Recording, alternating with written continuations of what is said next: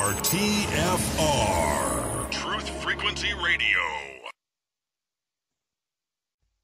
And all the others together with them took unto themselves wives, and each chose for himself one. And they began to go in unto them, and to defile themselves with them. And they taught them charms and enchantments, and the cutting of roots, and made them acquainted with plants. And they became pregnant, and they bare great giants, whose height was 3,000 ells, who consumed all the acquisitions of men. And when men could no longer sustain them, the giants turned against them and devoured mankind. And they began to sin against birds and beasts, reptiles and fish, and to devour one another's flesh and drink the blood. The Book of Enoch, chapter 7. Welcome, friends. I'm your host, Zen Garcia. This is Secrets Revealed here on Truth Frequency Radio. And tonight, as a follow-up from yesterday evening, and I'm honored to have as guest with me again, author Gary Wayne. Gary, you there, brother? I am, and so happy to be back with you again tonight, and really enjoyed the show we did last night, and I think tonight's show is going to be, even more intriguing. Yeah, absolutely. This is definitely one of the favorite topics of the listening audience, and especially for those that are new to it as subject matter. Even though it was one of those things that long ago initially intrigued me. Genesis 6 was one of those chapters that just jumps out at you and asks and begs you to seek deeper into it. And I know it was one of those that caught you, and thus your book, Genesis 6 Conspiracy, which I'd like you to, let everybody know about, and also your contact website and all that information, Gary.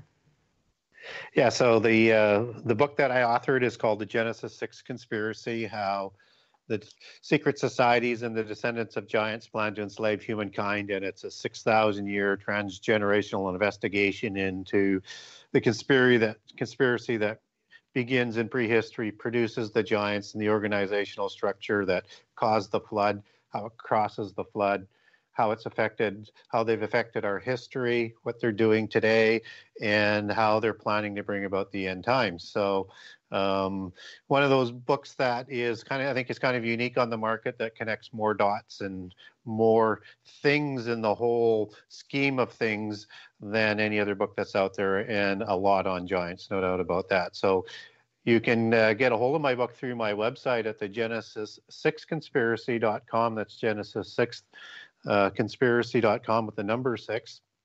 And on there, I've got a generous excerpt of all 98 chapters to give you a good feel for the book. You can also connect over to Barnes & Noble and Amazon and the Kindle version from there. And it's available on bookstores. And if it's not, and you want to support your local bookstore, it can be ordered through Bookmasters, who distributes the book. And also in Canada, it's available through Chapters and Indigos. So if you wanted to get a hold of me, there's an email on the website. You can also get a hold of me through Facebook under Gary Wayne, and Twitter at GaryWayne63. And I just wanted to underscore what you're talking about in Genesis 6 verses 1 through 4, which is, the preamble to the flood. And a lot of people don't connect it as being part of the flood story.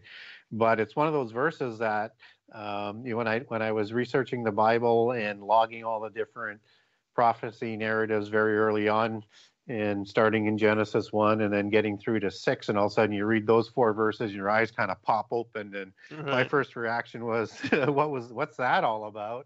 I never really noticed that before, but I just kind of ignored it, right? I'm going, no. I'm looking to document all the different prophecy streams that run through the Bible, but trouble is they just keep coming up. After the flood, and all their interrelationships. And, for me, one of the principles that I believe in terms of prophecy now, because I've dug so deeply into this and it just fit right into my passion for prophecy, is that to understand prophecy properly, you need to understand prehistory, and you need to understand giants and their relationship to angels and how they've affected things all the way through. So, to me, you just don't get the whole picture for prophecy if you don't understand prehistory and the giants and the angels and the dragons and everything else. And last night you had talked about Isaiah 13 and 14, which is a prophecy and also an end time prophecy. And again, you're never going to get the understanding of Isaiah 13 and 14 if you don't understand prehistory. Right.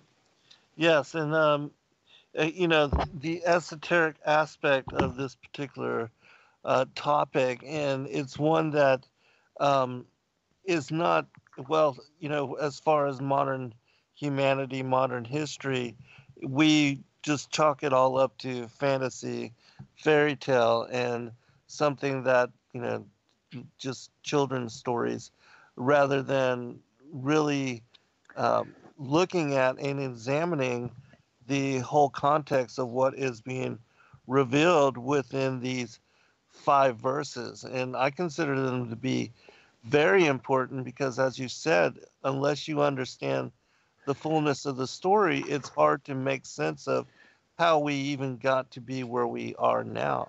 And especially for go ahead, Gary. Well, I was going to say, all throughout history, we have this feudal system, for lack of a better word, and not to insult other cultures, but you have, for the most part, you have a pantheon of gods that have the representative kings, and all of their relatives are the elite and the nobles, and then you've got all the humans who are the poor, right? And if you don't understand how that came about and who the descendants of the giants are, you have no idea what has been done to our people and our history and what they're planning to do in the future. Right, exactly. And, they asserted themselves and gathered power so very long ago that it's been just passed down, and it's just been more centralized, more controlled, and more as far as them gathering and controlling all aspects of all the affairs of humanity. It just does not make sense unless you understand, the origins of it all and how the the powers, the principalities, they have controlled it forever long. Yes, and the descendants of the giants, I mean, they still pray and worship the pantheon of gods. Right. Sorry about that. Good. And he's gone now. And we love animals. Yeah, I love my little Riley, but he likes to be famous too. So, so what people don't understand is, you go back 100 years ago in Western society, and not even less in other societies, is that the elite, the noble class, considered the poor mundane, less. They were considered inferior, not worth educating, not worth considering worthy of life. And again, it goes back to who they believe they are, that they are the bloodlines of the giants, and that they were part, they come from the gods and the demigods, and that they are superior to the mundane human race. Right. And if you don't get that, I mean, you just don't understand anything that's really going on in the Bible, and the prophecies of the metallic dynasties and the great empires and how that's all interrelated. It's just this sort of core understanding as to what's going on. Yes, absolutely. And that's why, in the research that both of you and I do, we like to look at all of the different mythologies, the legends, and the just the oral traditions from people all over the world. Because in doing so and running all those accounts parallel to one another, you're able to fill in what are gaps on truth, and what most people won't even consider or even piece together just because they think it's all nonsensical and meaningless. We're able to really bring together a narrative that is cohesive to better help understand, as far as people that read and study our work, to better understand the bigger picture and how it all connects together like my friend Dr. Joyce, she wrote from Eden to Armageddon, and really that's what it is. It's the beginning. I cover it from the war in heaven all the way to the end of days. And so you wanted to comment there, Gary? I do, because it is just so important. The things that that you're underlining on this stuff, that if we don't have that sort of core belief, that core understanding, that additional context as what you're now overlaying onto it, that the polytheist cultures believe and documented, although it's from a polytheist lens, it's still talking about the same events. So what we learn from that is some other details, whether it's a biased detail or not, it's a detail nonetheless. We also learn about how they think and how they believed and what they did with those beliefs. And what's important about all that is what they're doing with those beliefs today, because they're the ones who want to bring about the end time. They're the ones who have basically controlled history. So if we want to understand the adversary, we need to get into their shoes a little bit to have some understanding. Still measure everything against what's written in the Bible and consider everything else as interesting in context that fills in some of the gaps. But to understand what the other side is thinking is really, really important. And when we get into the book of Og tonight, which we will, I mean, people will learn that they don't think very highly of humans. Right.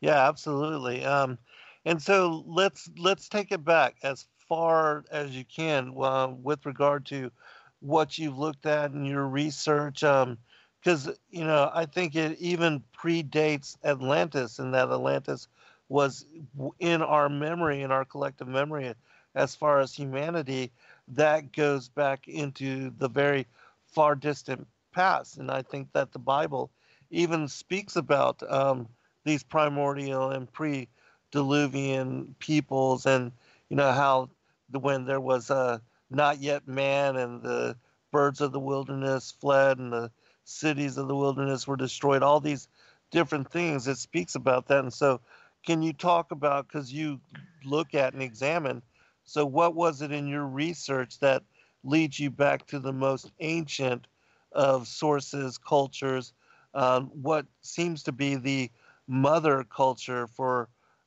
because it was that culture that was destroyed, in which everything split apart in diaspora, and they took it to all the different parts of the world.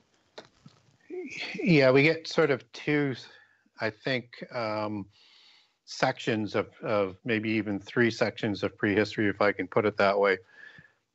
Typically, you have, from a biblical perspective, an understanding that there's really one civilization, right, that branches out. Mm-hmm. But from what the other cultures and religions and legends document is that there were as many as 4 to 9 civilizations, and some people even say more than that, that were around, and that would include civilizations like Atlantis or Sumeria, which was probably the one accounted for in the Bible with the descendants of Adam and Seth. And you have other ones that could be Thule, it could be Mu, could be so many other ones that are sort of the holdover archaeological sites that are underwater. Right. Let's say off the coast of India with Malahala.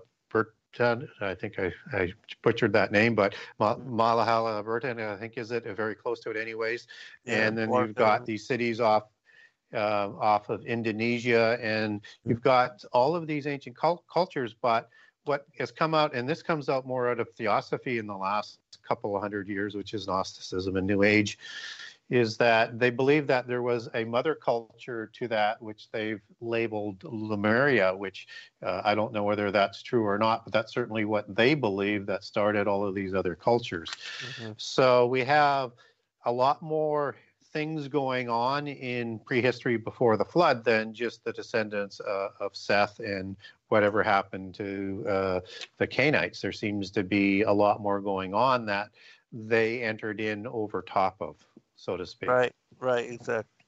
Yes, in my research, I see that as well, and we have individuals like James Churchward, who speaks about and talks about this ancient Mu culture, and whether that comes from Lemuria or, there's all these analogies to this mother culture that being destroyed in our very distant past, that it seems to be the one of which the fallen angels and the giants and all the antediluvian cultures split off from, and then they went Yeah. to the different parts of the world. Even in the Emerald And Tablets of Thoth, it speaks about, yeah, how they went to Egypt as part of one of these branches. But go ahead, Gary. yeah. Well, and it makes sense when you start to try and figure out what's going on with what's written in Genesis, and you have Cain, who is ostracized and goes Right. to the land of Nod and starts to build a city. I mean, a city for Right. who? There's only one, and he has a Yes. wife instantly. Who? Right. and the place has a name, and and even if they were going to settle there, it would be quite a few years before they would require a city, and Right. typically a city in the antediluvian age and in all throughout history is was created for protection with high walls, and so Right. you get into all of these different things. And one of the things that I like to do is I like to measure all things outside the Bible against what's written in the Bible, and I also like to be just as much as a contrarian or verify things and understand things by checking out everything that the Bible says. And Right.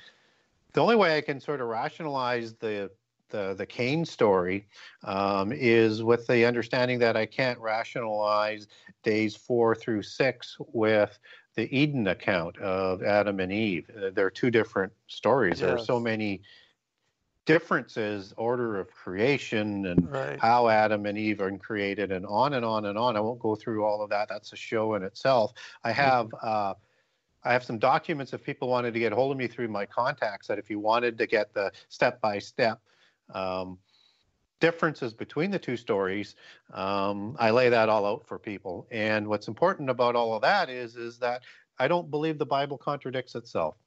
No, so that means only to me that there was two different creations. And I know that's controversial, but it's a heck of a lot easier than trying to say how the writers of Genesis, as the Word of God, got the details wrong. Right. Yeah, exactly.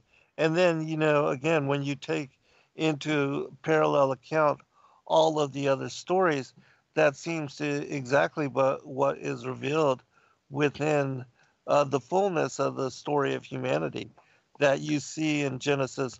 And Gary's talking about the creation account, Genesis 1:26 through 28, and then Genesis 2:4 through 7. And so, and I do agree with him. These are two very different accounts. One shows the pre-Adamite humans being created as couples, male and female, and created on the earth and told to go forth, multiply, and replenish the earth, which, in my opinion, the story in Genesis 1 through 2 as well is showing that the earth was destroyed in some cataclysmic event. I believe it was the war in heaven. It led to the destruction even way back then, and what is the recreation of the earth for the Second World Age.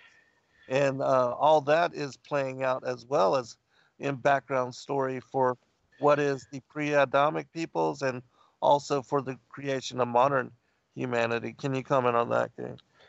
Oh, absolutely. And I'm not as dogmatic on the renewal of the earth and from the destruction of the earth, which would take place in between Genesis 1:1 and 1:2. But the angelic rebellion, in my opinion, fits much better there and the world that was before than it does afterwards. But I'm not, as I say, as dogmatic on that one, because I know the translation as it comes down was the standard dogma that there isn't that gap in there, or the renewal. But, I would point people to Psalm 104:30, where it says, when God sends his spirit, the earth is renewed. Well, that sounds an awful lot like Genesis 1:2. Right. And then you get into all the different ways you can, translate Tuhu and Buhu and all the other differences where you could easily translate that the earth became void and formless. And that, in Isaiah 45, God doesn't create anything in vain. He creates things to live in. So why would he create earth and it was formless and void, not livable, right? That makes no sense. And again, I don't believe the Bible works that way. So although I'm fine with either translation, I think the angelic rebellion fits better there. And again, I have a couple of documents on that walks everybody through that. If they want to get a hold of me, I can send it to you. Yes.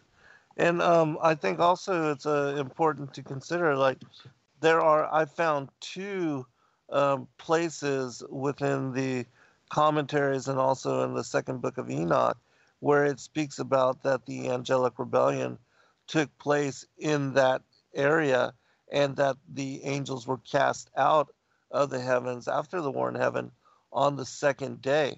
And so these seem to be confirming witness for that particular timeline.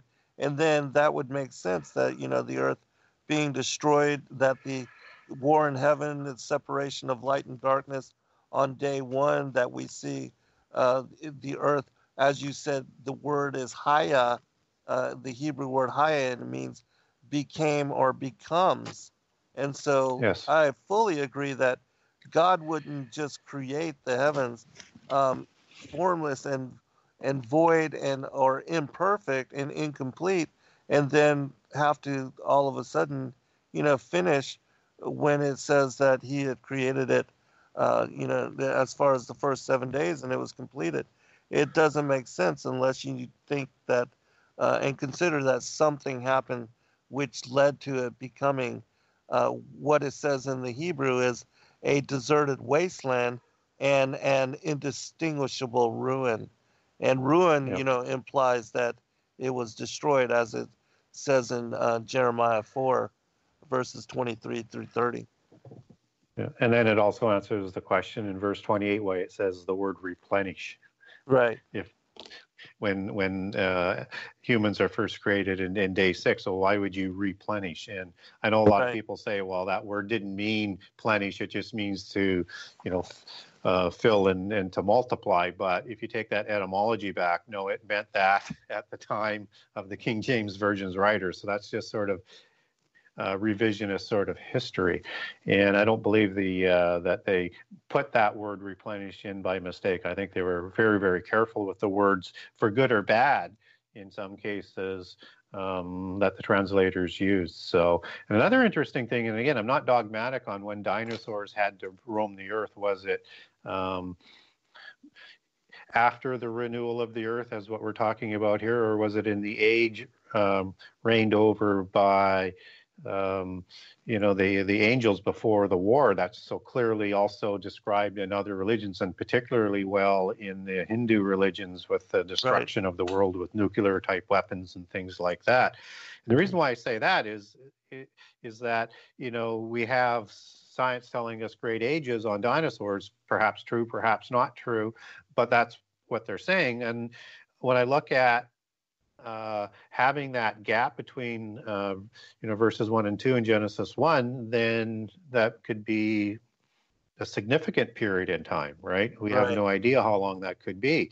And it would make sense, if you look at the watcher angels, who I think are the seraphim angels who create the Nephilim because of the mostly serpentine look that we get of these angels coming down through history and through scripture, is that these are the seraphims out of Isaiah 6, who are the fiery serpent angels. And, you put feathers and wings on them and you get a feathered or a plumed serpent, as in the Kisha Maya account of Quetzalcoatl and the other similar gods to him, and the Nagas out of India. And these are very much dinosaur type of beings, right? In terms of the look, Yes. just the flying one with the wings. And Right. now we learn that over the last decade or so, maybe a little bit longer, that many of the scientists are saying, well, the dinosaurs weren't all these just straight lizard type beings. Many of them had feathers. And again, Right. it just sort of feeds into that was the world that they were running when they rebelled, right? Yes, exactly. Right. Yeah, hold on, Gary. We're at break, and so we'll pick it up on the other side and go into the issue of the feathered serpent because that is a fascinating topic, and it's one that people need to understand in connection to the antediluvian times and what is revealed in Genesis chapter 3, and also all of the seraphic serpentine allusions all throughout the Bible, which are connected to the children of Cain. And so we'll be right back, everyone, and we'll pick it up on the other side. All right, I want to share this passage from the Legends of the Patriarchs and the Prophets because it's very interesting and it gives us something to consider with regard to the angels copulating with the daughters of Cain. It says, after they had sinned, they were given bodies of flesh. For an angel who spends 7 days on earth becomes opaque and substantial. And when they had been clothed with flesh and with a corrupt nature, then they spake the word Shem Hampharash and sought to regain their former place, but could not, and were cast out into the mountains there to dwell. From these angels descend the sons of the giants and the Anakim, and from their seed also spring the devils. In Rabbi Eleazar's book, it says that the giants sprang from the union of the angels with the daughters of Cain, who walked about in immodest clothing and cast their eyes around with bold glances. And the book of Zenarium in the Parash Psychoth says that Og sprang from this connection, and that Samael, the angel, was the parent of Og, but that Sihon was the son of the same angel who deceived the wife of Ham when she was about to enter into the ark.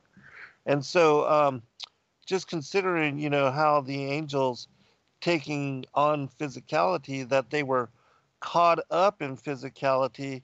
And in my opinion, it also speaks about this in Psalms 82, where it speaks about God standeth in the congregation of the mighty, he judgeth among the gods.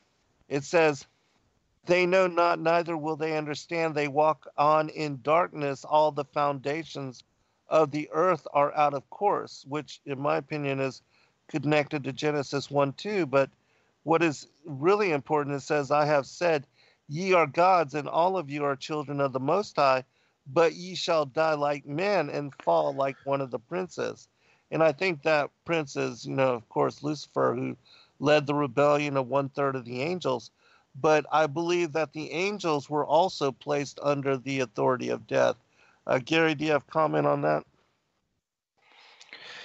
Well, it's an interesting concept because it clearly says that they're going to die like men in Psalms 82. Right. And these are the angelic beings. And again, once you get in behind the English, you find out that all of the words are interrelated as angels and are the same terminologies as being used in the sons of God in Genesis 6. Right. But they're created immortal.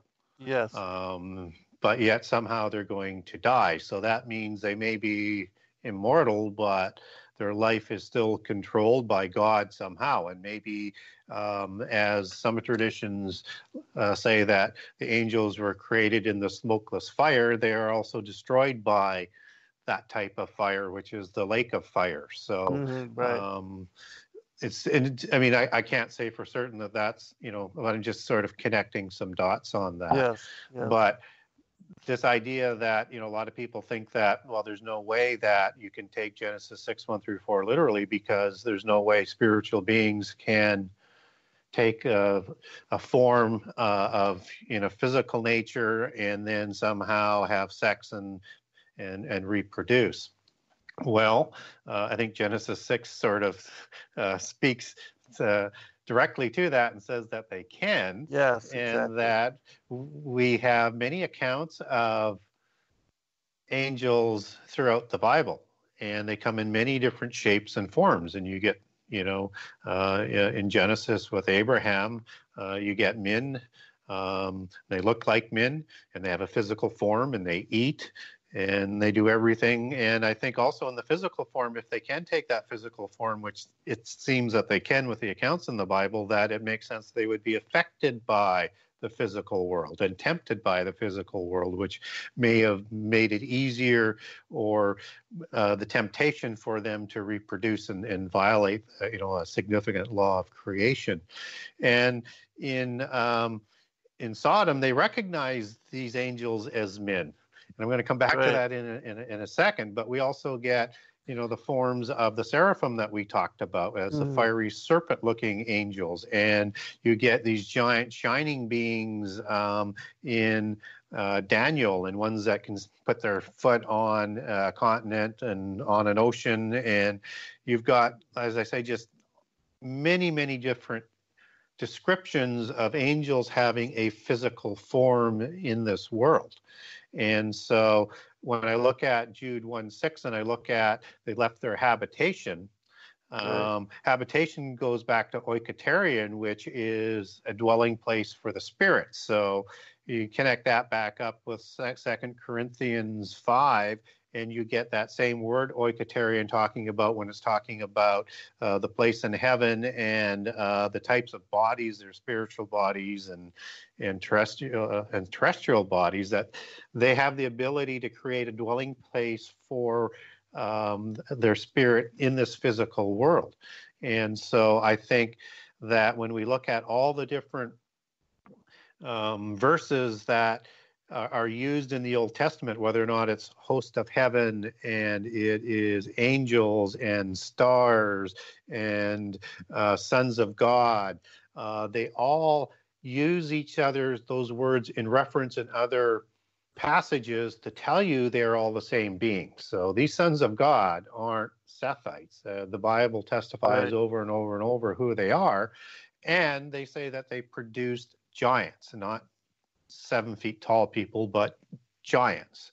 And they had these spectacular, abilities that went along with their size. So I think we need to take at face value that they had that ability to do that. And when I link that now back to Sodom in Jude again, as that verse goes on, it seems like the people there knew that the angels could have sex and reproduce, because they're asking to have sex with these two angels. Yes. And whether or not it's homosexual sex, or it is that they know that they have the ability to change into an opposite sex, or they're going to have these two males have sex with females, I think they're actually talking as much, other than the perversion everybody associates with it, as recreating more Rephaim in Sodom.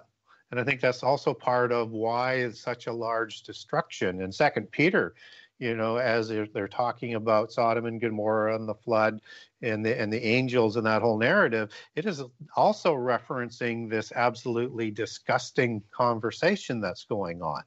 And because they're suggesting that they break the laws of creation again there. So we have many, many accounts, without getting into too much minutia on the details, that this is the case, and that these were immortal beings, but yet somehow, some way, God still maintains as the greatest being there is, and an unimaginable power and scope and knowledge and goodness and love. He has the ability to take that life away, even from an immortal, and it seems to me with that strong fire that they were created with. Yes, I think that's exactly what Scripture relates and speaks about. And however they took on physicality, and whether, even though they're under the authority of death, I don't think they are snuffed out or annihilated or until the lake of fire, the second death. But they have to in order to interact in the physical world, I believe they have to possess bodies in some manner. Exactly.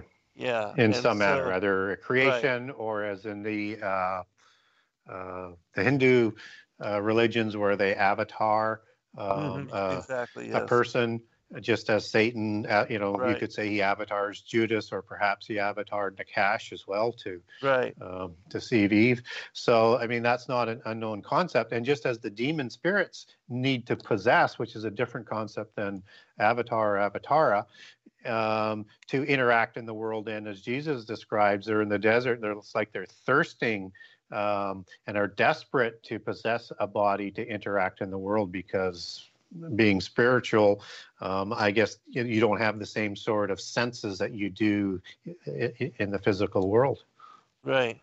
Right. And then in Jude, which we had brought up, it says in verse 7, even as Sodom and Gomorrah and the cities about them in like manner, giving themselves over to fornication, going after strange flesh, are set forth for an example, suffering the vengeance of eternal fire. And so the fornication and going after strange flesh is what brought about their judgment and their condemnation. And we see in the book of Sure. Enoch, they knew that they were going to be condemned and judged and punished uh, just severely, and yet they made a pact to go ahead and do it anyways. They did. And what's interesting about when you use that term strange flesh and you take that back to the Greek, it means species, a different kind, a different race. This is Right. not talking about, and then it's such odd language to be using too. When you read that, you go, strange flesh. What's that Right. talking about? I mean, it just pops out that there's more meaning to that as to what they're talking about. And then having that connected to the crimes of the angels and that comparative at Sodom, I think is a direct correlation that they're having a conversation about violating that same sexual act. And it also may represent the idea that the Rephaim after the flood are recreated at Sodom and or again at Mount Hermon, because you could interpret that sort of both ways if you go for the second incursion theory of how giants show up after the flood. To me, that's where I would put my bets, as either at Sodom or at Mount Hermon again. Yeah, definitely within that area. The 60 cities of under control of Og of Bashan, certainly Goliath and his brothers and a lot of the other giant families and tribes are coming out of and from that particular area. And so I, Yep. I do want to And talk and you're and about. you're Go ahead. I was Go just, I ahead. was just going to say, and you're familiar, and I know you're familiar with the tablets of Seth, right? Yes. Out of the Dead Sea Scrolls, and the Cainites and the Sethites and the various branches of the Gnostic sects. But they say they have a couple of verses in there where it's talking about Amakaseth, who has his first incarnation at Sodom and then is replanted in the second incarnation at Gomorrah, and will be again in an incarnation in the end time. And so, again, from context from their perspective, they look at that area as somehow that's how that race of giants shows up after the flood. Hmm. Right. Yeah. Exactly. And going back, and I do want to touch upon the Lost Book of Og, especially for those that have not heard about and read this particular text. And I'll open it with this passage from the Baruch chapter 3, verse 10 in the Slavonic version. It says, "And the angel said to me, rightly you asked me, when God made the flood upon the earth, he drowned every firstling, and he destroyed 104,000 giants. And the waters rose above the mountains 20 cubits above the mountains, and the water entered into the garden, bringing out one shoot from the vine as God withdrew the waters."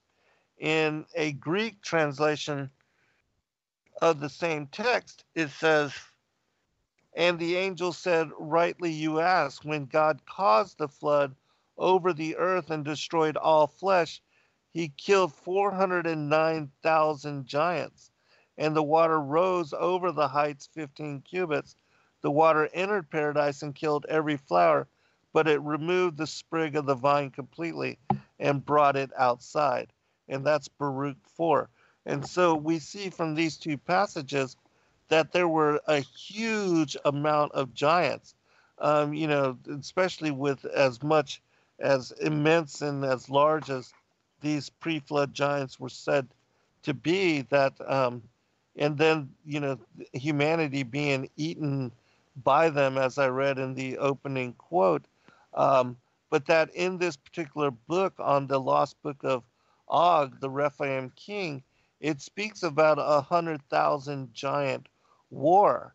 And so, in my opinion, we see that, that was the result of the angels, after they making their pact, that God sends the 4 angels to lead the giants against each other to decimate them. And the angels that created the giants out of their fornication with the daughters of Cain, they are forced to watch the slaughter of their children. And that the flood was more specific, a sentence and a judgment against the fallen angels and the giants that were born out of, unholy matrimony and unnatural recourse, than it was for humanity, even though most of humanity had fallen the way of Cain.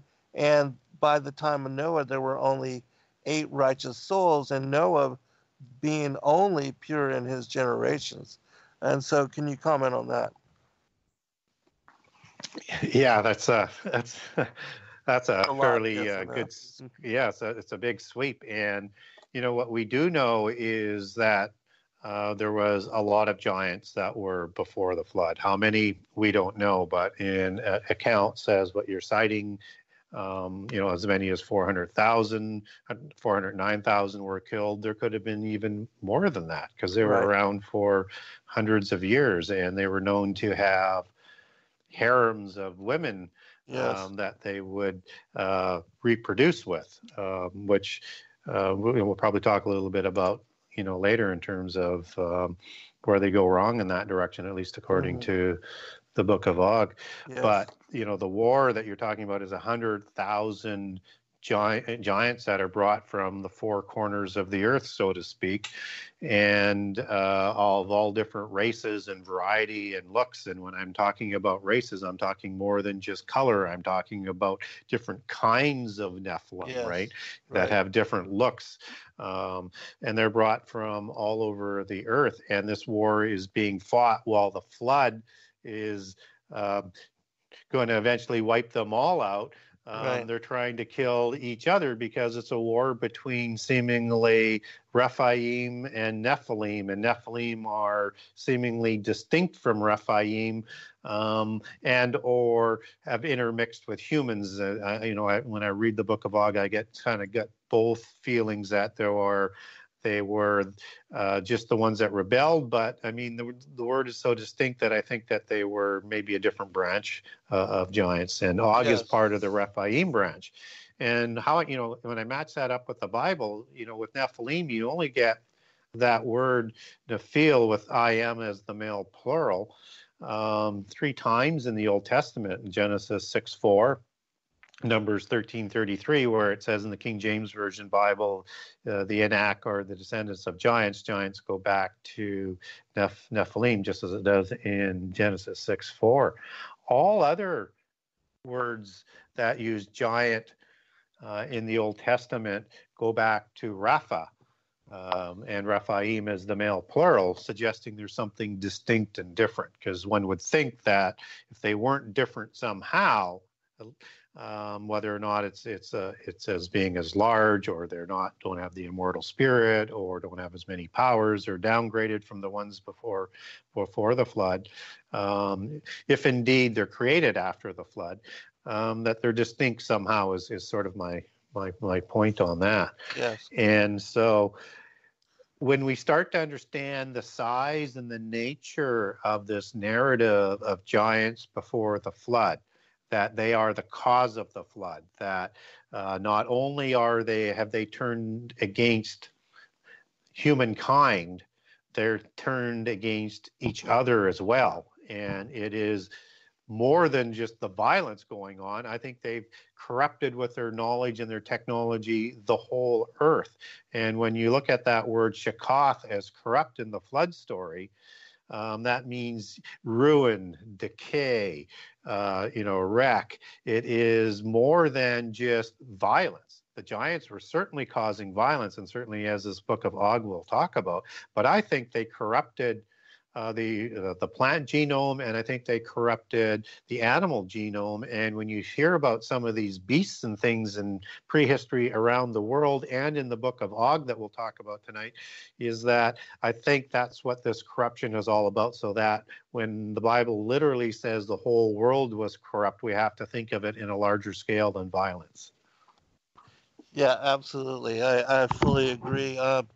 And in the book of Giants, found with the Dead Sea Scrolls, it says the miscegenation of all things, including plants and animals, and specifically it makes mention of plants as well. And so somehow, in some manner, they corrupted all things genetically, and I think that's again one of the reasons why the Most High had to bring in upon a flood in order to wipe out everything, killed all that was living, and allowed the earth to replenish itself in a manner that was, more towards the natural order and harmony of things as the way that they were initially established by the Father. Yeah, and again, as we talked about earlier, it's why we need to understand prehistory for a number of reasons. It's nothing new is under the sun, and everything is just sort of repeating itself. And so this happens again in the end time.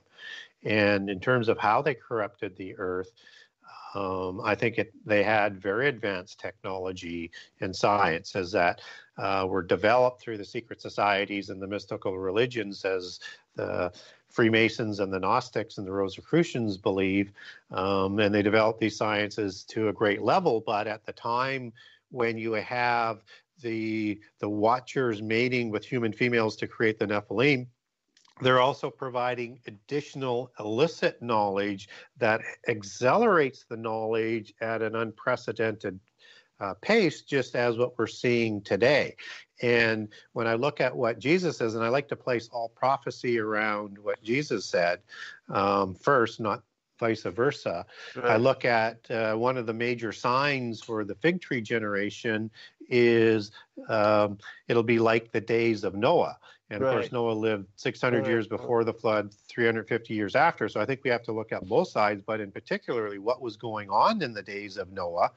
And that if giants had an effect back then, they'll probably have an effect back as we go into the end time. And if we're not yet in the end time, even though I think it's on the horizon, and our technology hasn't yet hit its peak, and it's going to be like the days of Noah, that would suggest to me that their knowledge was greater than we have right now, although we may be closing in on it. And again, I know it says in Matthew 24 and the parallel prophecies in Mark and Luke that it's talking about the violence. But again, we have to look bigger than the violence, as I talked about, in terms of the corruption, and that people will not be expecting the end to come, because they'll think Antichrist is the Christ and the Messiah has come, and they're actually in the millennium. That's part of the counterfeit of the deception.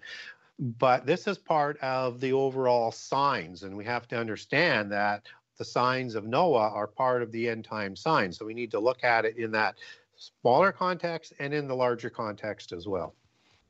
Yeah, absolutely. I think that's a very important sign, and it's something that is, again, you have to understand the context of where and what things were with regard to before the flood, right before, as far as the fallen angels and the giants, their presence and their interdiction on the world stage to really make sense of what Christ is alluding to there.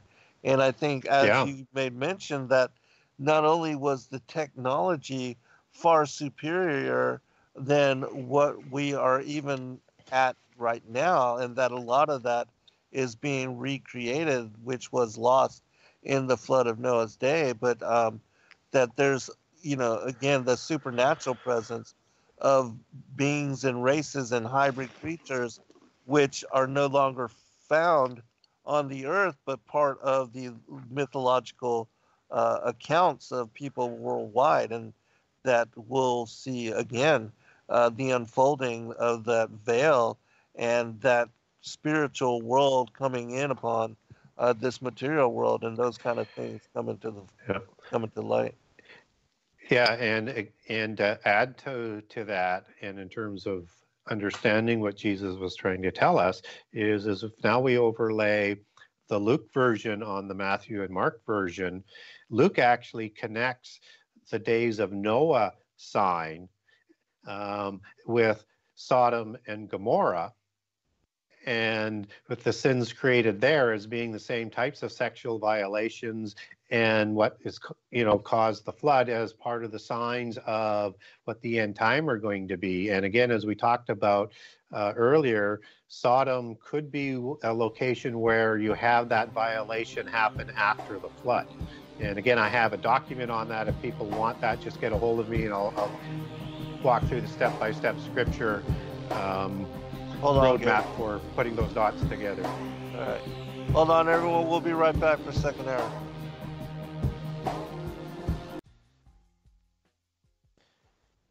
And now to you, the holy ones of heaven, the souls of men make their suit, saying, bring our cause before the Most High.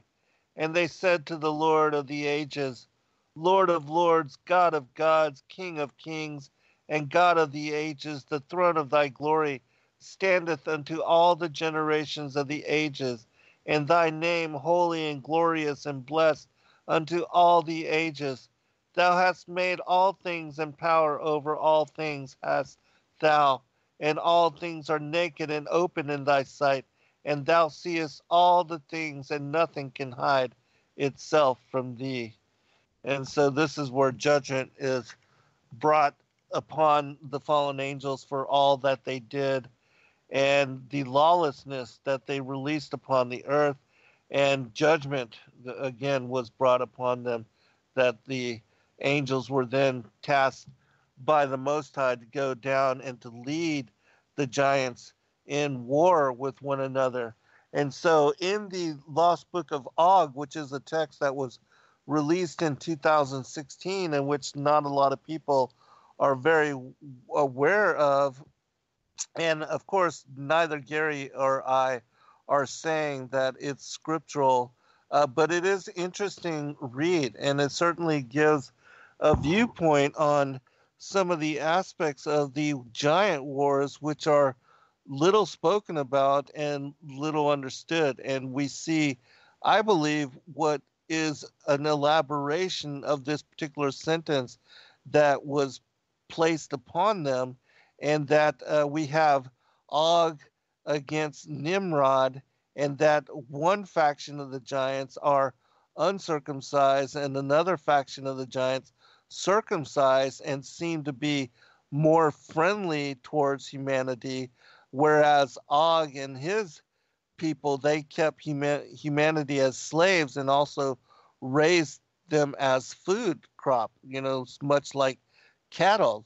And it's interesting also that within this particular text on this Giants Wars, we see that the magic and the possessions that they are involved with, the different elements, Baal of the earth, Baal of the moon, Baal of the sun, that there are different elementary magics that they specialize in, and that, as Gary had made mention of earlier, that initially what brought about their destruction and an end to their bloodlines was that the women died out amongst them, and that Og was married to the last of the woman, and she had borne what was called the moon child, and this moon child was supposedly going to be the savior of their race, and yet the war between them even led to her death.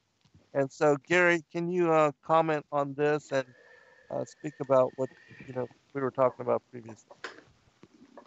A lot of people, when they get a hold of me, they say, why isn't there anything spoken about females in terms of giants? And there's not a lot. And certainly we don't get a lot spoken of giants in the Bible before the flood. We get like 4 verses, Right. Genesis 6:1-4. But they were known as, Titandes or Tentatides, as some people also call them. In the Greek mythology, we know they're written about in terms of demigods. All throughout mythology, demigods are the giants, the Nephilim. After the flood, we get a few names. Timnah would be one that marries Amalek. She's the son of Seir, and Seir actually goes back to Satir in Hebrew, and Seir is a Horim, which is a division of the Rephaim. And so there are female names, but what's going on in the context of this story about what I believe is I think what they call the unforgivable or unspoken mistake. Right. And although when I read the book, it could also be making a partnership with the humans, as some of the Rephaim do and the Nephilim do. But what happens is that these beings are so corrupted as time goes on in the antediluvian world that the human nature takes over, is what the polytheist accounts tend to talk about, that evil now starts to possess them in all sorts of ways, and pride and vanity takes over. So to feed that vanity, they would war with each other and kill each other, and they would kill all of the wives of the harem that belonged to the giants that they killed, so that they were doing, I guess, basically ethnic cleansing, so to speak, so that their bloodlines would be the ones that would reign. And that's, again, follow that line of thought throughout history and what they're going to do in the end time, because that's what these descendants are doing. And so they get down to a point where Lesta is the last female Rephaim, and that she does have the moon child, and that's going to be the savior, but unfortunately Nimrod kidnaps them, and she ends up dying, and so they're not able to reproduce anymore with female purebreds. So now the only way that they could reproduce thereafter would be is with human females. Right, exactly. And then, with the human females being a very smaller stature, many of them could only mate with them when they were younger, and by the time they got of larger size, that the female women, the human female women, could not survive the fornication, and so eventually their lines were doomed. And I think God really meant that to happen because of their haughtiness, their arrogance, their pride, and it just that He was against them as well. And so but that seems to be what the story is revealing to us, which is an interesting aspect to the whole narrative, and gives us a fuller understanding as to why they would die out. And so yeah, I mean, that's because part of the story. And they eventually would run out of food and humans to eat, right? Because their appetites were just so huge. Because these just weren't 10-foot giants back then. I mean, depending on how large you want to take them to, a lot of people think 20 to 40 feet. And that sort of lines up with that level of the waters that you were talking about in terms of the cubits. that you had quoted from. But some people think they were even bigger. And there's two versions of the book of Enoch in the translations. There's the Aramaic version from the Dead Sea Scrolls, and the one that was found a little earlier through the Ethiopians and the Giaz version, which is a little bit longer. One says 300 cubits and one says 300 ells. And so I don't think they were 450 feet tall, if you're, or maybe even a little taller than that, going on 18 inches. Well, I guess it'd be 450 feet tall, but if it's a royal cubit, they would be even taller because that was almost 21 inches. So I don't think they were that big, and perhaps ells is the actual word that is the measurement, but we just don't know how big an ell was. But what we do know is they would be at least 20 to 40 feet tall. And I also go to, even though this is after the flood, with Amos 2:1, where it says that they're like, which is a simile, the cedars of Lebanon, and those trees grew from 36 to 50 feet, and they were the giant trees of the ancient world that they used to build all the great temples and things with. And so I know that's a simile, and they're talking about Amorites, but who are a hybrid version of the Rephaim, in my opinion, is how I understand how the tables of nations unfold after the flood. But it gives you an idea that these weren't 7 or 8 feet tall or 10 feet tall, and which means if they were that huge, then their appetites would have matched. And Who knows how that sort of multiplies in terms of the energy that it takes to keep those bodies moving and mobile and warm and functioning. Yeah, just recently I saw an interesting study that J Dreamers had done on the words and the original Hebrew as far as Og's bedstead. And it was interesting because he was talking about and looking at and examining the context of those passages. And it seems to be alluding to that Og's bedstead, that it was like his baby crib, and that it was that size. And so Og could very much have been larger in stature. But anyways, we see in the book of Jasher that it speaks about him as very much larger stature, and that when Moshe killed him, he was only able to strike him in his ankle, but that he had picked up a mountain that was so large that it could have killed, many of what was then Israel gathered against him, but that the angel split the mountain and it fell upon his neck, and that was part of what brought him to the ground in order that Moshe would slay him. And we see that God did in the book of Joshua that he fought against the giants, and that the people were concerned because of their stature and their mightiness, but that God was fighting for them, and that he was responsible for the slaughter of many. But go ahead. Well, and I think that goes to then the argument, was Og a being that was created after the flood, or did he survive the flood? Right. And as the book of Og says, he survived the flood. And again, That's not scripture. And we don't have scripture to tell us how Og was born or whether or not he survived the flood. But, he certainly shows up after the flood. So, but my point is, if he's an antediluvian giant, then he would be much bigger than the description in that bed, because that bed would place him. And again, I would use a royal cubit because these were all kings. That bed would have been between 15 to 16 feet long, as opposed to the standard sort of 14 to 14 and a half feet that a lot of people like to use in terms of the cubits that are quoted. And it was made of iron to hold his weight, because they were, a lot wider. People think that conclude that they were, Yeah, that would crush the wood, and their bodies had a height to width ratio of 2 to 1 compared to humans, which would be 3 to 1. So they were like 50% wider. So not only bigger but muscular as well.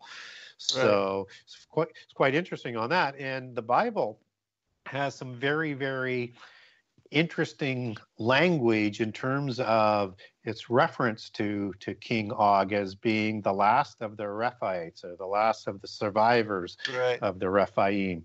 And that's very, very, very odd language if he was created after the flood. And understand, I say this with my most favored position being second incursion, as opposed to survival somehow on an ark or with the help of angels or in the earth or whatever, because it just sort of fits better with some of the verses. But I'm open to both. But my favorite position is second incursion. Having said that, it makes no sense to say he's the last of the Rephaim, because this Og is killed along with his brother Sihon before Joshua leads the armies across the Jordan, and the covenant land is filled in with Rephaim branches of people, including around Sodom and Gomorrah, and not actually at those cities because those are destroyed, but in that region, as well as the Anakim, which are a branch of the Rephaim, as Deuteronomy 2 says,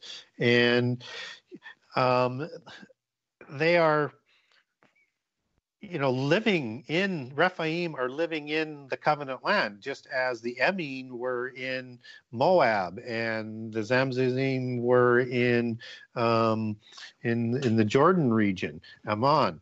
And so they couldn't be the last of the Rephaim, because Joshua and his armies were going to fight against these Rephaim beings and Rephaim hybrids that they intermarried with and started other tribes with. And so what I think it's either saying is it can only be saying one of two things. They're the last of the original born in the second incursion after the flood, or they survived the flood somehow. And there are lots of accounts that particularly in the Gnostic versions of Og surviving the flood, and in Jewish legend where they kind of come together, where he's hanging on to some sort of netting or ropes on the ark, and as the ark is sailing away, and Noah feeds them until after the flood. So there's stories that say that he also survived the flood, just as Og survives the flood in the book of Og. So again, bringing it back to what Scripture says, and also underlining that we don't have a smoking gun verse as to how these giants show up after the flood. Right. In the Targum, it says this of Og. It says in Genesis chapter 14, "And Og came, who had been spared from the giants that died in the deluge, and had ridden protected upon the top of the ark, and sustained with food by Noah, not being spared through high righteousness, but that the inhabitants of the world might see the power of the Lord, and say, were there not giants who in the first times rebelled against the Lord of the world, and perished from the earth?"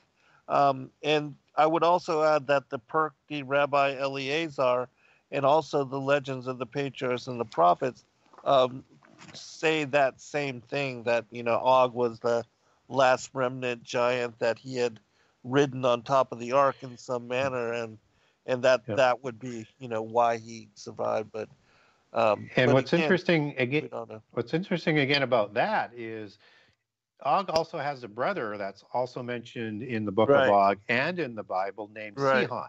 And we're not told how he shows up after the flood as a brother.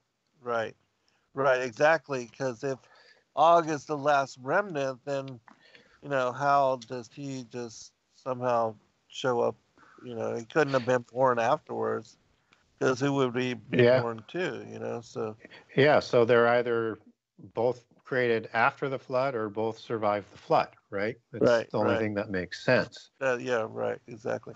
Oh, and also, since we are making mention as far as the lost book of King Og, and that the war was between Og and Nimrod, it's both Gary and I's contention that there was a giant who was called Nimrod, which is a title, the rebellious one, and that the Nimrod that most people are familiar with, who created the Tower of Babel and united the people after the flood of Noah's day, that these were two separate individuals, not the same, because otherwise it would be confusing. It gets very confusing, and it's the only way to sort of make sense of it. Right. And again, I like to take my arguments back to other scriptural basis, so that we're just not totally speculating. Yes. We are speculating, but we're speculating with a little bit of research behind it. So it's not unusual to have names of people named after giants and or angels in the Bible. And probably the best example that I can think of is the descendants of Japheth. And that's Gog and Magog. And in Greek mythology, Poseidon and Iapetus are the same god, and they have the same story and similar sort of names, but they produce Gog and Magog and Albion as part of the Poseidon and Iapetus' sons, just as Atlas and the kings of the Atlantean Empire are also sons of Poseidon, and created all through human females. And it's the people of Japheth that move into the Scythia region, that we were talking about briefly last night, in terms of where these titans, heroes, giants from Greek mythology show up after the flood and create the dragon bloodlines, and that intermix into the Tartaria. Hidden history of things that people haven't really explored a lot into, that sense of Japheth marry with these people in the Turkey region, in the Scythian region, and take on what I think names of giants as in Gog and Magog. And there are more examples like that in terms of these names kind of showing up. And there's a name of Saul that comes from the Horim in Genesis 36 that King Saul takes. I mean, this goes on more than what people would suggest, but that would be a couple of examples as to, it wouldn't be unusual for somebody to be named after a giant. Right. And even Og, he's said to have a son named Augeas, which a lot of people get confused with him as well, and believe him to be the same character as King Og. And so, it gets confusing, and all the bloodlines and all the stories, but it is interesting to look at and examine all these different parallels to get a better better overlook and overview of the fullness of the story, because I think it's fascinating. And want to make mention really quickly also, for those that are not familiar with the Lost Book of King Og, it's interesting in the wars between them that they use very ancient animals, and that they are able to fuse with their creatures, that they seem to be using what are dinosaur type animals even before the flood, that these creatures didn't exist afterwards. But those kind of stories certainly give it a Lord of the Rings type feel. And so, fascinating read, in my opinion. Oh, it's riveting. Whether or not it's 100% accurate or not, it's a riveting read. And actually, Og, in his army in the 100,000 man war, brings in these beasts and rides on these beasts as part of his entry into that battle. Right. And you've got significant references to these dinosaur and great beasts, or possibly corrupted creations in the antediluvian world all throughout the Book of Og. So there are, like I say, interesting little tidbits that just set your mind to motion. But it's also, I think we should put out a qualification, though. Make sure you're firmly assured and are basing everything on Scripture before you go Absolutely. into reading this stuff, so that you can keep things in context. Right, absolutely. First and foremost, always base your truth and your faith on the foundation of the canonical materials, and then when reading and studying this extra biblical material, always parallel it with that.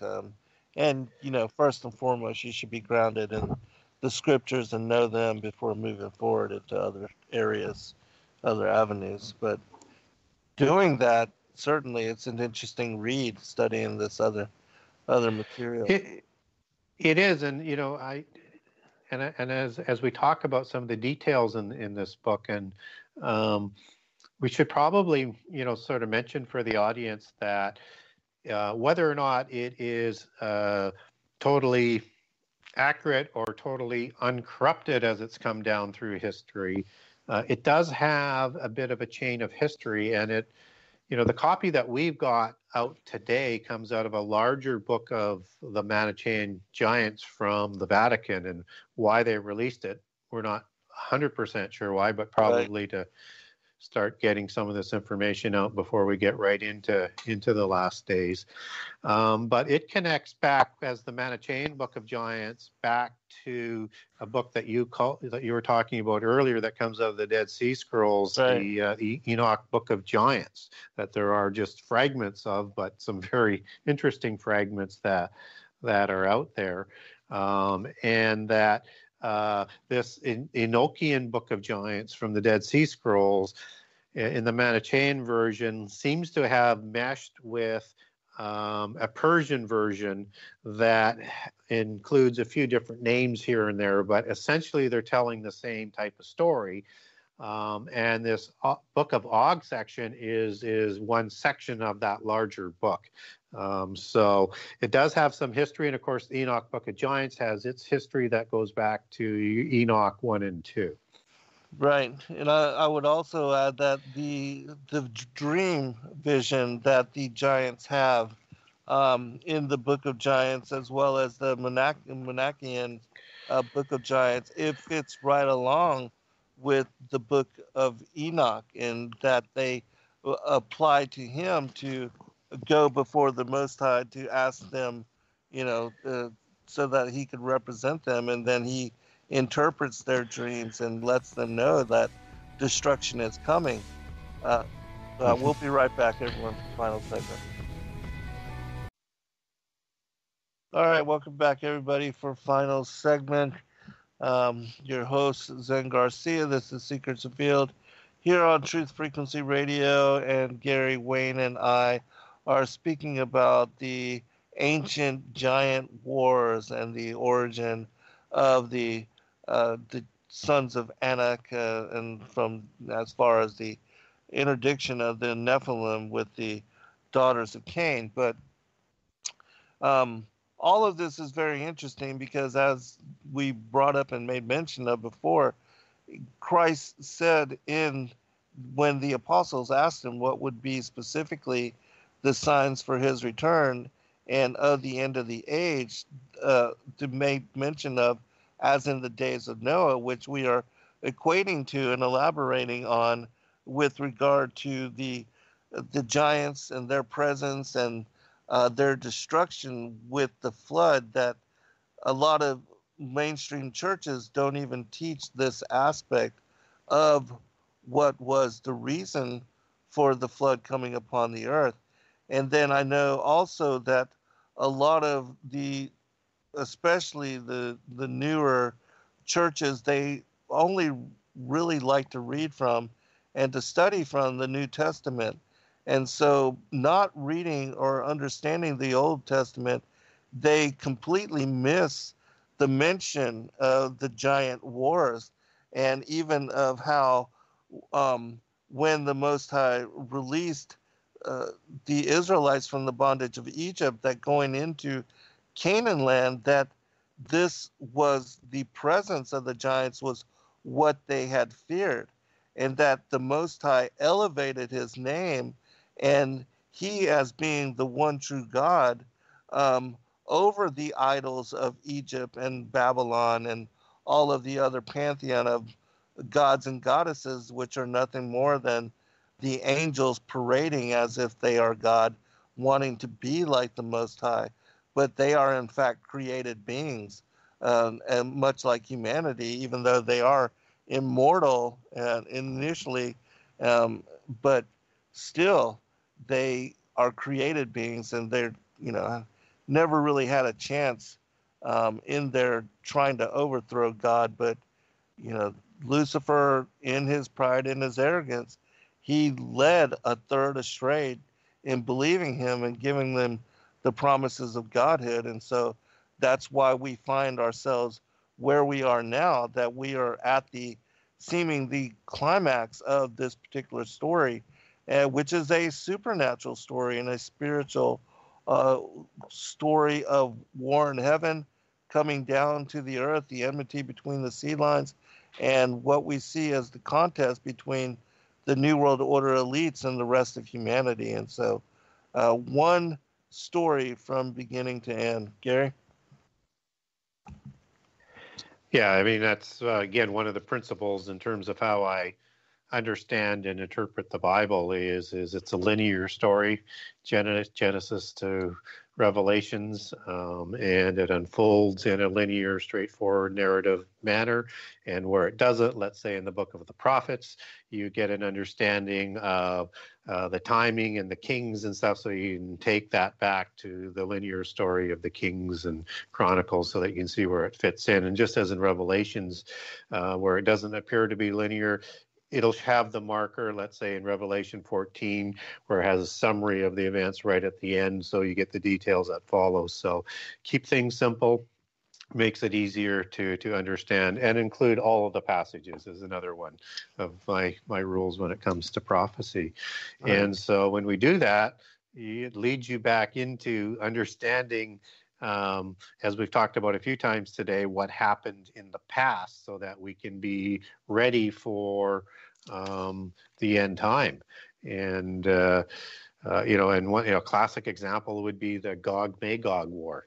I mean, that comes right out of prehistory, and as we said, those are also names of giants. And so it's important to understand these things and dig as deeply as you can into it, so that you can have a better anticipation as to what's coming. Because even as learned as you can get to be, I think we're still going to be shocked at the size of the deception and the things that we're going to see in the end time. Right. What was it, Gary, that initially piqued your interest, and what got you to really read? And as far as Genesis 6, what led you to that? Did you just decide to read on your own, doing research, that you were led to that? How was it, and what led you to it? When I was young, and even as I was coming back to God in the early 80s, I was always a history buff, and I was always a mythology buff. And so when I started to get the bug for prophecy as well, I didn't realize that they were going to come together at a particular point in time. Mm-hmm. But when I decided to see whether or not, because I have about 15 prophecy books I'd like to write, and so I don't know whether I'll get them all done or not, but that's kind of the plan. And so I needed to write a story to see if I could write, number one, and two, if I could get it published, and three, would people buy that book? So I thought, what I want to do is write a very short book, and just to see and test all of that stuff out and learn the things that I needed to learn. And so I thought, I'm going to somehow connect Genesis 6 with end time prophecy, because I know you got all of these strange beings in Revelation, and you've got angels, and you've got demons, and all sorts of things. And I think I can write a short book and connect it back. And then I decided, after I wrote the first 10 chapters, which was pretty fast, that I knew that all of the stuff that I'm talking about with the giants, I know of through mythology, right? Greek mythology, and mythology all around the world. So I thought, well, let's add that in. And then I thought, well, I need to have the context of the mythology and the legends. I need to understand the religion. So now I need to learn that. And so I had to learn to read the Vedas and the Upanishads and the Popol Vuh and on and on and on, so that I could get a better context, so I understood what they were talking about. And then that led me into the mystery schools, which all of a sudden led me into how they're connected to the secret societies, and that all of them take their beginnings back to prehistory and Genesis 6 and the fallen angels and Enoch, son of Cain. And so what turned out to be this short little project to see whether or not I could get published or not turned out to be a 12-year writing of a book that I thought might take me 6 months. Yeah, fascinating how that happens. Well, once you go down the rabbit holes, right, there's just so much there, and you could continue to research forever and never actually get anything done. So. Or published, and so at some point in time you just have to cut it off, and because you're just learning more of the same story, I guess, is the best way of looking at it. That's exactly what my conclusion. I found that, with regard to one rabbit trail or one particular topic or one particular book, that at some point you just have to abandon it and release it as it is, and then move on to another theme and a topic. Otherwise, like even with your book, it's literally a library of material, 800 plus pages. I mean, it is a wealth of information and something that you could have easily made, 3-4 part series out of. Yep. Well, and I actually wrote it that way in anticipation of being unknown. So very high risk that way, and also high cost, that they could split it into 2, 3, or 5 books. But each of the publishers, and the first publisher went bankrupt 30 days before it was to hit the market. Oh my goodness! So I had to start all over.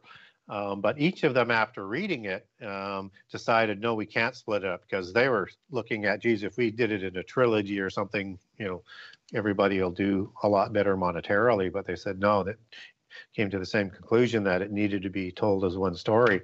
And so then I knew it was a really good idea that I had edited out over 300 pages, because it would have been just too big as one story to publish. So you ever thought about just, do you have that all compiled together and never thought about releasing that as a Genesis 6, add-on or something of that nature, or, Yeah, the unedited sort of portion of it. Yeah, I've thought about that.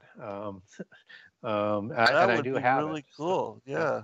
I have it on digital and I have it on printed copy. So, yeah, because there's information that I go back in that I know that's not in my book, and I know where it is in the larger digital copy, so I can find it fairly quickly. So, and there's other things, fans would be interested in seeing and reading that material, Yeah, well, they do see a lot of it coming out in some of my commentaries that aren't in my book too. So, but yeah, I could put it together. And the publisher wants me to do a sequel as well, but I want to do this other one first before I even think about a sequel. So, so got to get the next book done before I can do the third book. So that's where I need to get some more discipline on it. And again, even when you get into like reading the Book of Og, and it gives you all of these other ideas that you can now go start researching in if you wanted to do that. It's just, and every time you read something, it's like that. One of the things in the Book of Og that I found absolutely stunning is all the different names of some of these giants that come around the world. And I'm thinking, how do these names show up in the Book of Og? Because this is supposed to be kind of closed societies, not big communication, but they've got all these other names that are inexplicably in this book. So either they went in later, or it's got a little bit more historical veracity to it, or they had more knowledge than we thought of when they were compiling this book, because you get names like the Gyges, which is sort of the original name for a giant that comes out of the Greek mythology. But then you get names like, Jotun, which is clearly giants out of Norse mythology, Right. or Asgard mythology, or Thule mythology. We get names like Enoch that come out of the Bible. We don't get Arba, but we get Enoch, and we got Sihon in the book. And so there's a relationship, obviously, to the biblical accounts. And from the Enoch accounts, you get in the book of Og, Oya, Ahaya, and Mawe, which are in the books of Enoch, right? You've got a reference in 3:3 that is the six-fingered ones. We don't get a name with them, but they're the six-fingered ones. And you also, talking about dragon siblings out of the east, right? Amazing, which is absolutely bizarre, which sort of goes back to that serpentine look of what I think a lot of the giants may have looked like as well. Let's see what else you've got. You've got, this one is just blew me away when it says Atlan. Well, that's the house of the Aztecs, right? That goes back basically to Atlantis. Right. So how does that get in there, right? Tiamat, which is Sumerian, and a Leviathan type creature. You've got the Danawa, which are, the Tuatha Dananawa that show up, which are, again, thought to be the same Scythians that show up, and they've got the blonde hair, blue-eyed version of the Tuatha Danann that goes north into Sweden and Norway and Germany and Russia, and then you got the red hair, hazel-eyed ones that go over to Ireland and then over to Scotland and into England. So, just off the top of my head, those are some of the ones that that came to mind that I just can't make a good argument as to how they make this into that book without something going on there in terms of additional knowledge or more veracity to the historical aspect of these names. Right. And then you think of, if somebody, as some people speculate or want to believe, if somebody just made all of this up, I mean, the information that is contained within it, they would have to be really, highly researched and knowledgeable on so many aspects of these different cultures, the names, and the include. I just don't think it would be possible. So there's got to be something, some veracity, some kind of verifiable context of some ancient manuscript associated to it, in my opinion. Yeah, or being provided the knowledge through some sort of angel or something like that. Like there's more going on to than meets the eye, because again, I agree. It's inexplicable with these types of details that are showing up. And I wanted to just mention in terms of underlining what goes on in the minds of these people who think that they are superior, and from the history and some of the things that we have seen come down through history. I mean, they're describing humans in the Book of Od as fecal and vermin-like, insect-like, right? Worms. Yeah, fecal worms. They don't look at...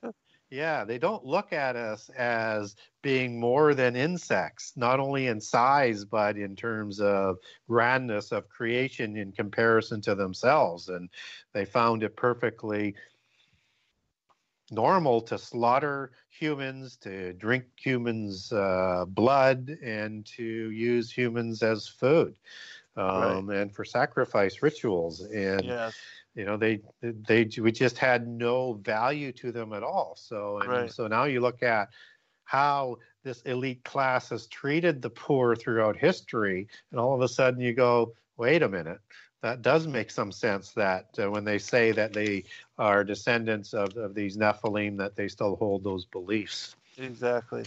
Yes, and their coldness, their callousness, their pervasive inclination for evil, it's all wrapped up in this text as well. It's you can see the origins of these particular bloodlines stemming from these just evil, callous giants. And then again, the confirming witness of the book of Enoch and the way it all ties into the book of giants, things of that nature.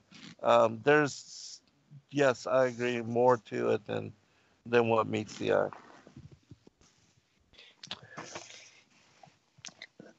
Yeah, and so again, I would recommend that people, do read it and read it for context, because it does have some things that's going to turn your heads. It's an absolutely riveting read, as I mentioned earlier, and use it for some context in terms of understanding what the giants were actually like, the veracity of the giants, and the thought process of this cult or culture of giants and their descendants. So yeah, highly would highly recommend it. Yes, I do as well. And then the final story, which is Og coming up against Moshe, and then all the as we were talking about his just cursing him and calling him a fecal worm and all. It's almost funny the way that he just goes into, and the way that the text conveys how he feels about humanity and how he boasts. It reminds me of Goliath, when he's boasting before the Israelites and the Philistine army, and in the same manner, just making Saul and the Israelites cower in fear. Yep. Well, I think that the story about Moses and Og in the Lost Book of King Og reflects what was going on fairly accurately in terms of the wars of the Nephilim, or of the Rephaim, in the conquest of the Promised Land, and even before they got there, because the Og and Sihon and Median War and a few other wars before that happened even before they crossed the Jordan River. But Og and Ogias, not only do they want to slay Moses, but they want to absolutely wipe Israel from the face of the earth. Yes. Right, and the reason is that they don't want Israel to survive, so that they can produce the Messiah, who is going to raise humans above not only the Nephilim, but the fallen angels in the future time.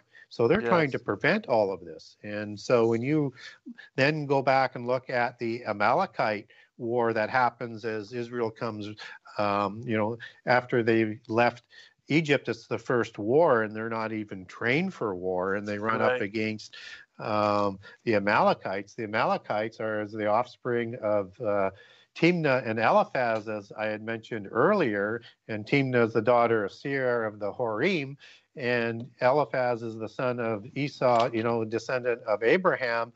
I think you have an attempt by the Amalekites to wipe Israel from the face of the earth there, so that they can inherit those Messianic blessings, the covenant, and the birthrights that Esau lost in the beginning to Jacob. Right.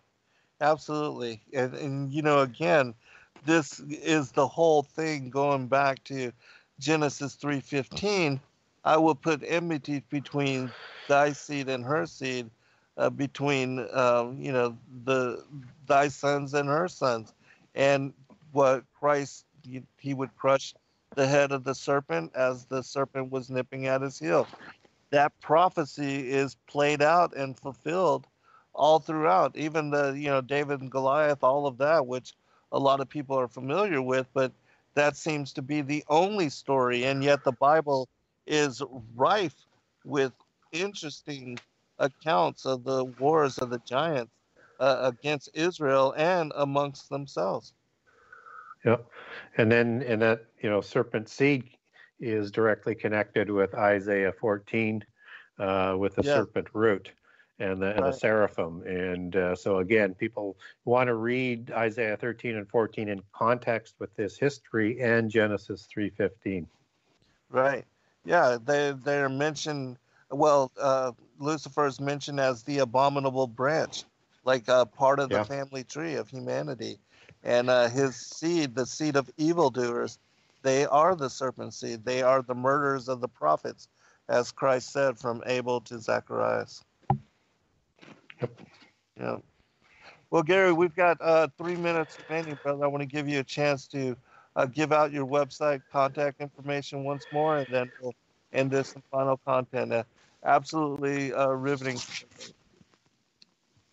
Terrific. And again, if people want that information, whether it's on second incursion or the series on Isaiah 13 to 14, or also have a 14-part series of the Rephaim Wars that we were talking about that leads into the conquest of the covenant land and shows you how this is giant wars all the way through and giant hybrids.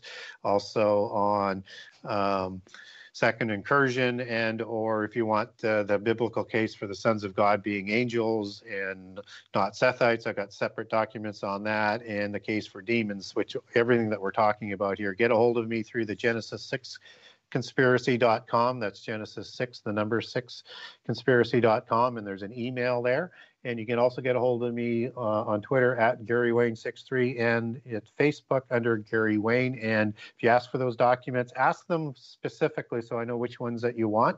So I have a lot that I send out on a regular basis, and I will email them to you. And it also will have an embedded in the Word document that'll do in PDF form, an embedded link to the Facebook commentary, which will give you some very interesting pictures that go along with the commentary. We appreciate you, brother. Also want to remind everybody that Gary will be partnering up to do the Ask Me Anything shows. We will be announcing and releasing information on those broadcasts as they, I don't remember the dates right now, but we'll be releasing that. Both Gary and I, myself, will be releasing it on our Facebook pages. And please, if you have questions you'd like to ask Gary about anything, you can send them to sacredwordpublishing.com or send them to Gary himself, and we'll compile and we'll make your inquiries available to the whole community with regard to these Q&A shows. Thank you, brother. We greatly appreciate you as always, your willingness. It's always a good time coming together with you and talking about whatever it is that we decide to cover. Well, thank you for having me, and hopefully we've shed some light on the Book of Og and created a little bit more curiosity to dig a little bit more into this, because that's always the goal, is to get information out for people. Right, absolutely. And this still is one of those texts that, is not spoken about very much, and few people seem to even know about it. And so, yes, do check it out for yourself. I think you'll be mind blown by what you read. We'll do it again soon, Gary. Be blessed, brother. Thank you. You be blessed as well.